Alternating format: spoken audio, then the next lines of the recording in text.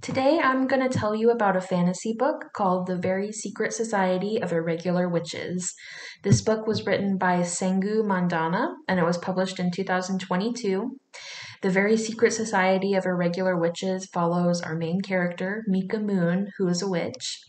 Due to the nature of witchcraft and the leader of her witch society, Mika has been isolated from her fellow witches for her entire life.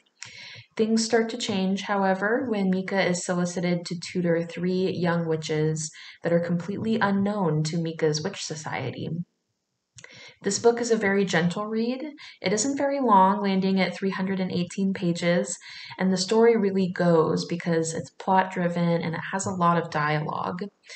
The story is sweet and it focuses on themes like family dynamics and found family. Since most of the book is about a found family, there's a great diversity in the characters. So you're meeting lots of different types of people. Mika also has a very cute puppy dog named Cersei who shows up a lot. There's a bit of a mystery plot as well and a very cute romance. And there are a lot of descriptions of potion making and other nature based magic that are very atmospheric and give off a cute, cozy vibe. It makes the book feel kind of like a warm hug. Even though this book is a fantasy, it doesn't live in the high fantasy category, so even non fantasy readers are probably also going to enjoy this. This type of fantasy story that's kind of cute and cozy has been really popular recently.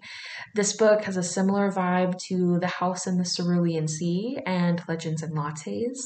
So if you enjoy that type of gentle fantasy with cute vibes, you're going to love The Very Secret Society of Irregular Witches.